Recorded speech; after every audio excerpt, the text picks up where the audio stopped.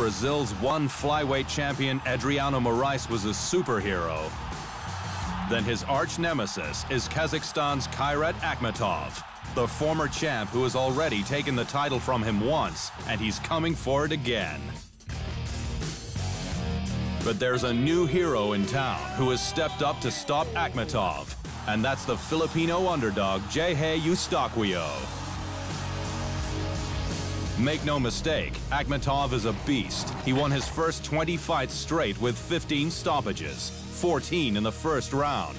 Before that, he was an Asian Greco-Roman champ and the three-time Kazakhstan wrestling champ. His perfect 20-0 record earned him a title shot against the current champ Moraes in Akhmetov's first fight with one. After 5 rounds, it was his Greco-Roman stylings that beat Moraes' BJJ black belt by split decision. He had the title, and he didn't defend for almost 2 years.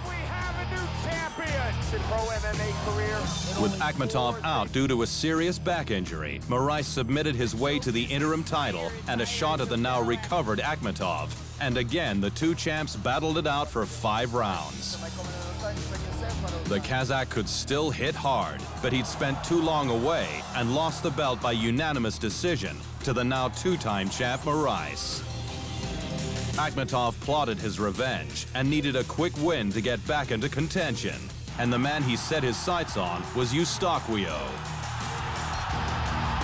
The Filipino Wushu champion has been with one since 2013, and he's now amassed the 4th most wins in the promotion's history.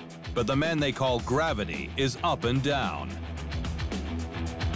While he's put on some highlight reel wins and beaten some of the best in the promotion, including the strawweight champ Alex Silva,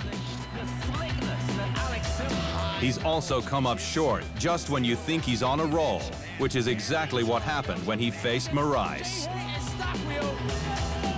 So when Eustaquio fought Akhmetov, the Kazakh was expected to steamroll him, and he did, until the Filipino landed 2 brutal upkicks that stopped the fight. Or at least they should have. Despite the kicks being legal, Akhmetov received an injury timeout before being allowed to continue. For the crowd, this made him the villain, and to make it worse, he dominated the second round as was expected. But the hero wasn't done.